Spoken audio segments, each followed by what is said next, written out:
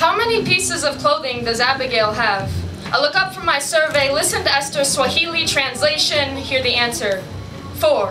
I look back at the paper I've been provided, at the perfect healthy white family printed at the top, clothed in white t-shirts that were probably only worn once for the photograph. I write down 2 skirts, 2 shirts, and in a flash of the white paper, see myself at Abigail's age, 7, dressed her full of underappreciated clothing, some of which I probably only wore once, if ever. She has fewer clothes to her name than years on earth. And back home, I always thought the kids on child sponsorship commercials must be the worst off the producers could find.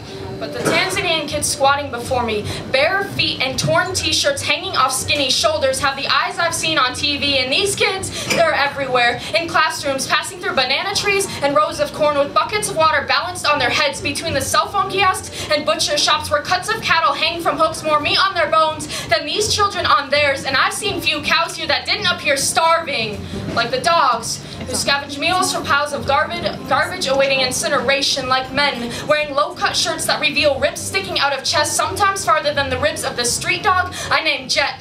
I interviewed Samueli, and he wants to be a pilot. Ziada wants to be a teacher. She already is, teaching a member of a population far more educated than her people, but there's more to literacy rates and mathematical proficiency than availability and quality. These kids have determination and passion. I've never heard a white kid beg for more math problems after murmuring numbers under his breath for 2 hours in Swahili. It sounds to me like prayers, like a message to their God. Look, you may have given us a rough start, but we're making something of ourselves. They're all going somewhere, just like they all came from somewhere. Monica is only 2.5, but won't ever neglect the opportunity to write the alphabet the way her mother neglected the opportunity to raise a beautiful girl. And Aaliyah practices pseudo karate on me.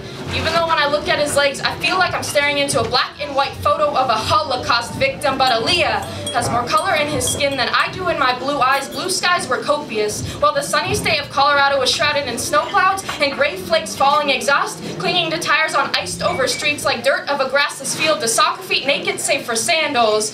And I ran around with thorns in my feet, hoping I could pick up some belief in their Jesus.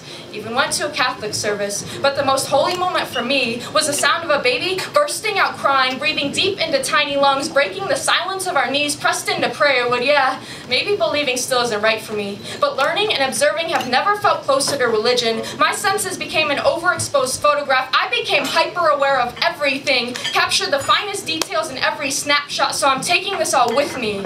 Every instant that I realize I have way too much, and they are far from having enough. Every widow whose smile said happy, but eyes said I've seen hell. Danny's 6-year-old gums, black and bleeding. The 11-year-old boy at my taxi window begging for money. An amputated windshield wiper in one hand, a bucket of soapy water in the other. The screams of one brother beaten by another. I'm putting this all into my self-portrait photograph. Look here, and you might catch a glimpse of a different kind of heartbroken. Thank you.